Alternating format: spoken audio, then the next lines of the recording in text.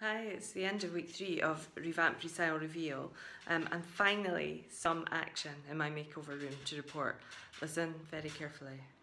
That is the sound of double screen time downstairs, leaving me and Mr. Houses to get on with some painting upstairs. So the challenge has been underway for 3 weeks, and although there's been an amount of planning, there hasn't been very much actual work until today.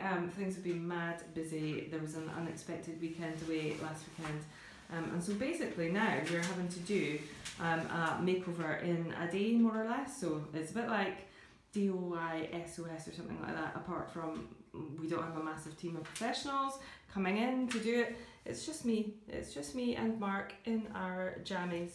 So we've got the panelling around the window frame now, first coated in the eggshell. As is the radiator here, beautifully first coated in rocky horse eggshell, except that it's not meant to be eggshell on there, it's going to be emulsion, but Mr. Houses wasn't to know that. So, as you can see, although we've been working most of the day, we've still got an awful lot to do. It's nearly tea time, the tea isn't made, we've got washing to hang up, everything to prepare for a week of school, work, all the rest of it.